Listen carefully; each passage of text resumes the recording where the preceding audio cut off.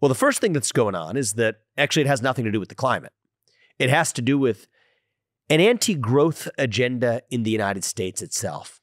An agenda that says that part of the problem is that we should live with less. We should learn to live more simple lifestyles, that we should learn to apologize for our modern way of life and our success in America so the rest of the world can catch up. And nuclear energy throws a wrench into that plan. Because if you adopt nuclear energy in America, you might actually, God forbid, solve their own climate disaster crisis, their clean energy crisis, and yet do it in a way that still allows GDP growth to remain on a steep slope in America, which would prevent them from addressing the deeper problem they want to address, which is their agenda of global equity. That's what this is about.